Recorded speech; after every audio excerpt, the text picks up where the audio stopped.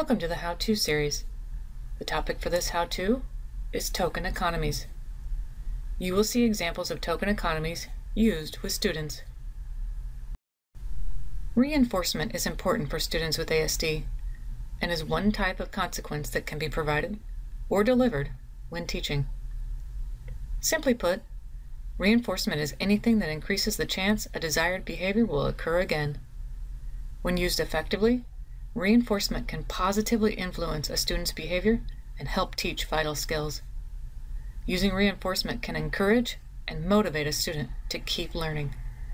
There are many different types of reinforcers we can use with a student, including token reinforcers. Token reinforcers are especially important because there are times when providing an immediate reinforcer isn't always possible. Think of a token economy as an exchange system. A token economy simply allows a student to earn their reinforcer over a longer stretch of time. A token board allows a student to see their progress of earning a reinforcer and gives them a sense of what they are doing right.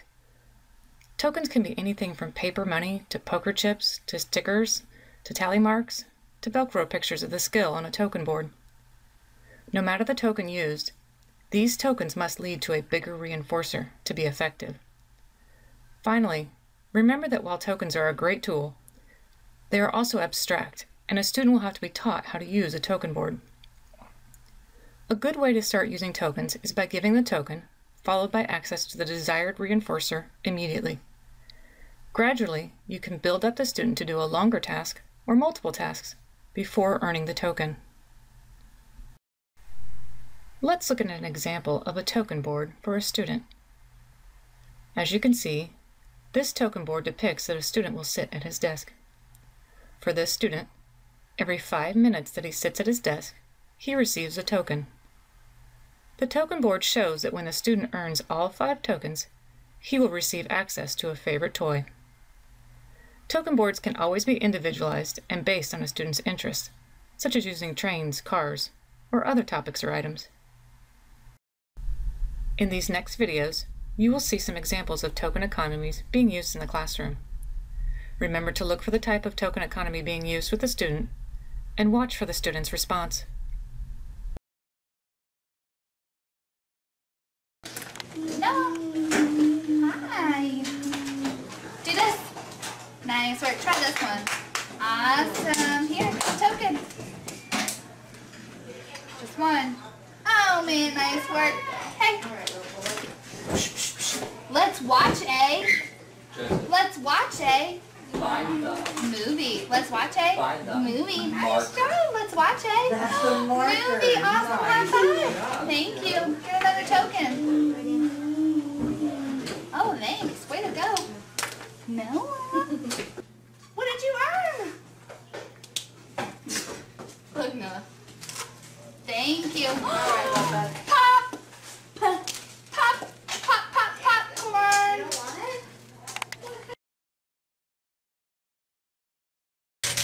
Give yourself a token, bud. One more token and we get the chalkboard. Hang on. Hayden, find the marker. You found the marker. Look. You got your last Elmo.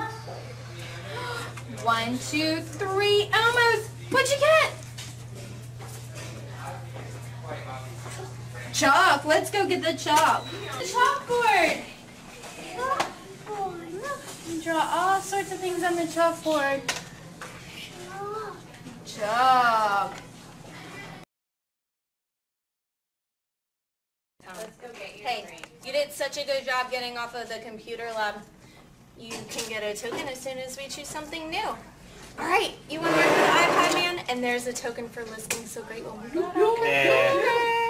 All right, we're going to earn the rest of your 9 tokens for the iPad. Ready, bud? Oh! Let's do it, man. All right, we're going to start by doing a little bit of matching. All right, kiddo. Match.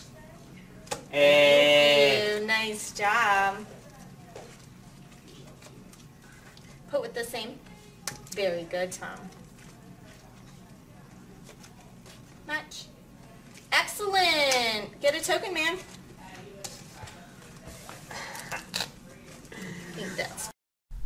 As you can see, there are many different ways of using a token economy with a student. In all the videos, you should have noticed that the teacher provided the student with a token reinforcer and that the token economy helped the student be successful. Now that you have seen some examples of token economies, remember, reinforcement is important for students with ASD. There are many different types of reinforcers we can use with a student, including token reinforcers. Token reinforcers are especially important because there are times when providing an immediate reinforcer isn't always possible. Token economies allow a student to see their progress toward earning a reinforcer over time. Tokens can be anything from paper money, to poker chips, to stickers, to tally marks. No matter the token used, these tokens must lead to a bigger reinforcer in order to be effective. Finally, remember that while tokens are a great tool, they are also abstract and may need to be introduced slowly and taught over time.